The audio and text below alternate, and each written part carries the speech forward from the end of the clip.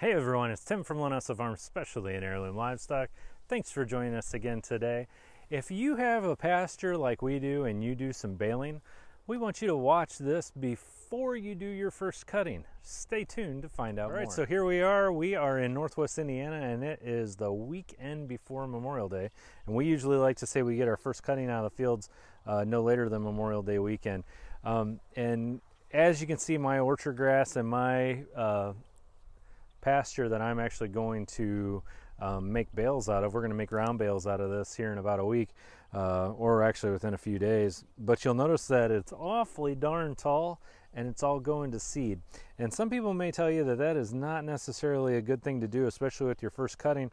The reason for that is you can see how stemmy this is. This is orchard grass, and you can see how stemmy that is. It doesn't make necessarily very good hay.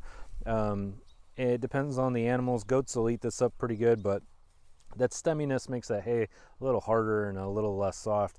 So while we do appreciate that we have second and third cuttings that'll be nice and soft and be more grassy, if you look down here lower, you'll actually see we do have quite a bit of clover, and we do have some alfalfa that's in here as well to add some softness. But you may ask yourself, why do I let it go to seed like this? Why would I allow that stemminess to go? And if you look when I do that, you can see the reason why. Do you see? You probably can see all these little seeds that are coming off of here.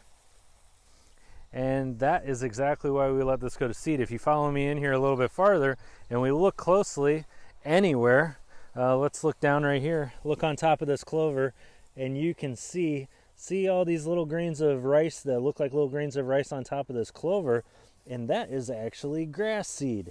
This works out fantastic. I don't know how much you enjoy spending money on seed, but we don't enjoy spending it too much at all. So for our first cutting, we always allow our orchard grass and our other grasses to actually go to seed.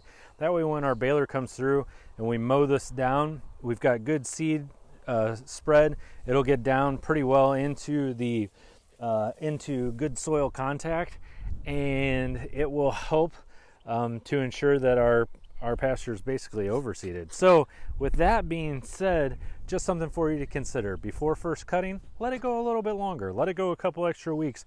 Let it go to seed, and I think you'll notice some pretty substantial returns for your patience. This is actually Mavis. Mavis is our new puppy. She is a Great Pyrenees, and she's going to be protecting our livestock. So I guess this is as good a time as ever to introduce her to you. But she is out following us around. Anyhow, that is all I have to say right now about that. So thanks for joining us again today, and I look forward to seeing you again next time.